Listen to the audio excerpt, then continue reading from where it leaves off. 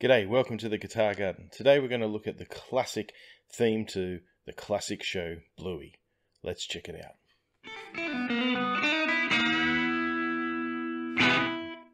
Click the link below for the tabs. Don't forget to like and subscribe. Let's look at how this theme is played. The basic melody starts up here on the 11th fret of the high A string. We're going 11, 9, 7. Then to the 11th of the E string.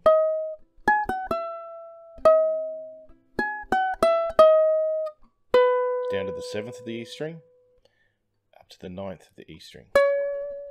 So all together.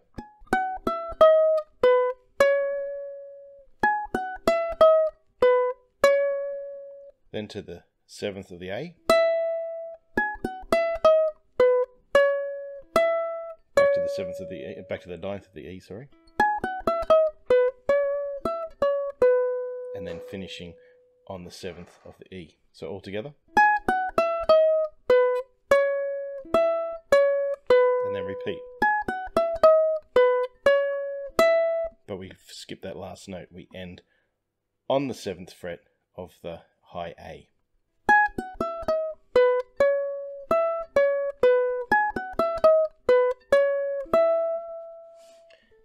Then the chord part. It's two chords. It's an E chord and an A chord. And the voicing I've chosen for E is by barring the 4th fret with my first finger.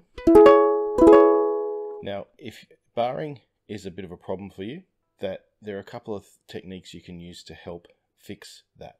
Firstly, bar it, and then make sure your thumb is sitting right behind on the back of the neck, like so.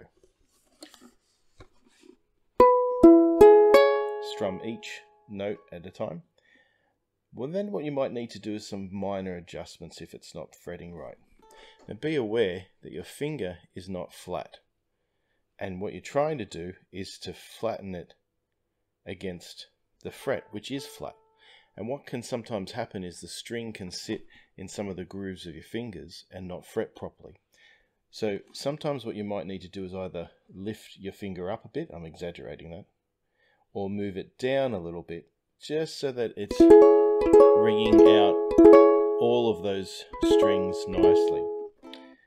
Now, but to fret this E chord, we start off with our first finger fretting that 4th fret, and then our 3rd finger up here on the 7th.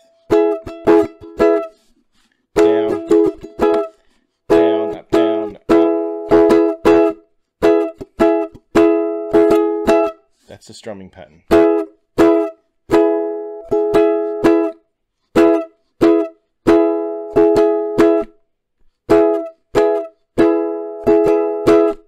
Of course, we're not doing that for all of the E, just the E part is the...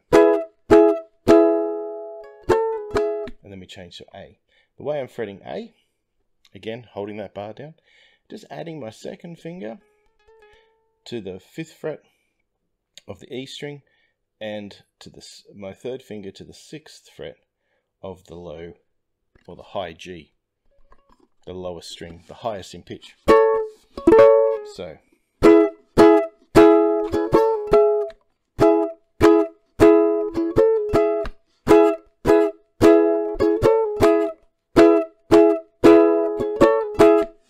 Okay, so all together, how that part runs. Okay, so as the chords flow together, it sounds like this.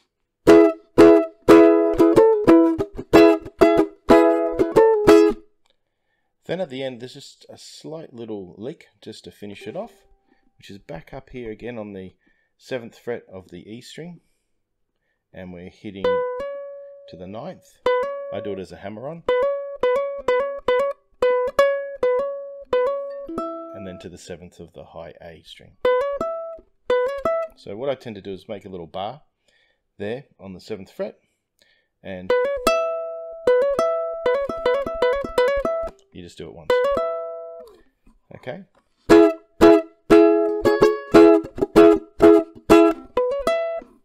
So putting it all together.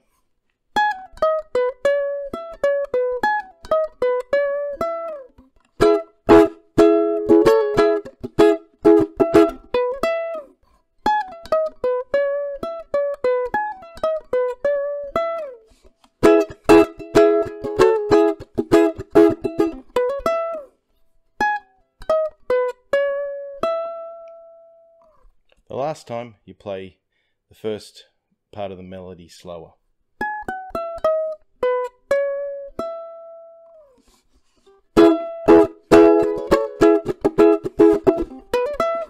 Hope you enjoyed it.